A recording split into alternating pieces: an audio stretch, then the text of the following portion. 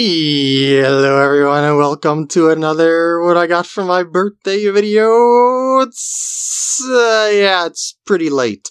I know, it's namely because I didn't have all the stuff at the time, as some stuff was being shipped in, and another part was kind of Odyssey, and another part was kind of laziness. So let's get it started. USB desk lamp, which I have not quite used yet. Too focused on Odyssey, dang it, so I haven't really been setting up anything else like this in general. Bob Ross Pez dispenser, because there can never be too much Bob Ross in your life. To add on to that note, Bob Ross toaster! You can toast Bob Ross's image in all of your slices of toast whenever you feel like it. Assuming you have bread.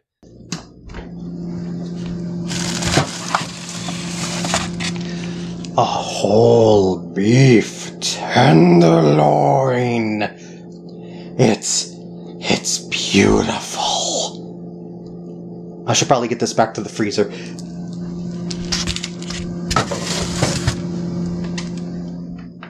I had to roll it up so it would fit in the camera's area, but a Fortnite T-Shirt. My mom was like, I noticed you're into this lately, so I thought I would get you the shirts. And here she is. And now for the gaming stuff. This is a thing that I got for myself, actually. A Nintendo Switch Pro controller of the PowerA Enhanced Wireless variety. Now you're probably like, wait, why did you get this instead of just the regular Pro controller? When it's got the Amiibo support, it's got Rumble, this doesn't have any sort of Rumble or anything like that. Well, I'm glad you asked, because you see, this one's D-pad is way better, apparently, than the Pro Controller's D-pad, the official Pro Controller, although I guess you could say technically this is official too, because, it's officially licensed seal of Nintendo. Yeah, so, so yeah, but as I was saying about the D-pad on the Pro Controller, a lot of people were saying that they have D-pad issues, and that when you're pressing left, maybe it'll hit up while you're hitting left, or down while you're hitting left, or, yeah, that sounds familiar, doesn't it? And we don't want to go through that again. Xbox 360 controller! So, yeah. So I was like, yeah, I'm gonna go for this one, because I don't really need Rumble per se, and if I want to do Amiibo stuff, which I don't really do Amiibo stuff in general, I'll just tap it to the Joy-Con anyway. But there's a thing that this thing has that the official controller does not, and that is these remappable buttons underneath here. It's sort of like how paddles are on the Xbox Elite controller, I guess you could say. Like, what you would do is you would hold this button in the middle until the middle light starts flashing. Oh, wait. Do I have to... Oh, yeah, it's not on. Kind of forgot that. Forgot to set that up ahead of time. Yeah, you hold that until the middle light starts flashing, then you hit the button that you want to map to something else. In this case, I'll do the right analog stick, because stick clicks are annoying, and then you press the button on the back that you want to map it to. We'll say it's the left one there, even though it's on the right stick, and suddenly, this is now this! But obviously, you probably want to do it with something else, like... like something more intuitive, like clicking that and then clicking the back right here. But yeah, this sort of mapping has various advantages in different games. I thought, that would be pretty neat to have. Plus, the ergonomics are a lot more comfortable than having the Joy-Cons. Yeah, the Joy-Cons are okay for the most part, but ones that you have a lot of, dynamic movements of all the buttons, your fingers are everywhere, they're kind of tiny. So I was like, you know what?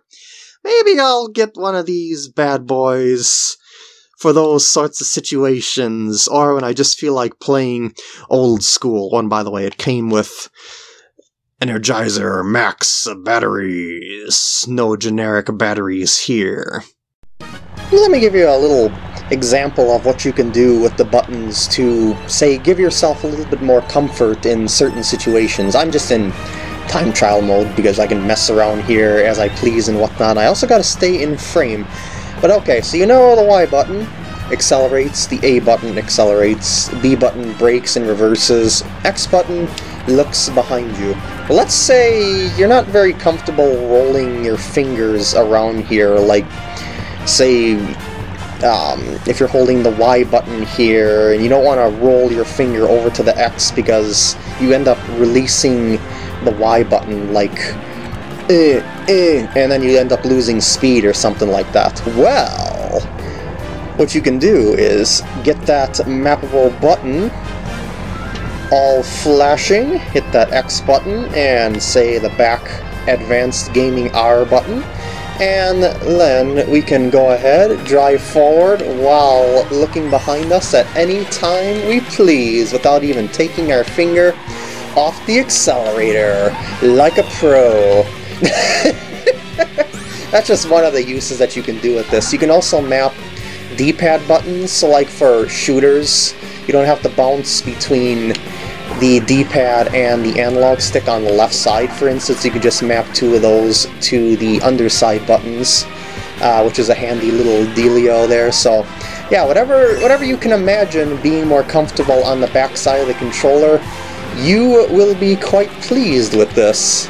Speaking of Mario Kart, Mario Kart 7 on the 3DS. Yeah, I didn't get this for the longest time because I was thinking, you know, Mario Kart Wii had that rather annoying everyone gangs up on you deal where it's kind of unfair in a lot of cases, and this sort of does have that in a way. But I was like, you know what, I'll try it anyway. But for the most part, I'm enjoying it. So I guess it is worthy. And now something that I talked about in a random gameplay, Super Meat Boy! Like Mario Kart 7, I was like, I don't know if I should get this.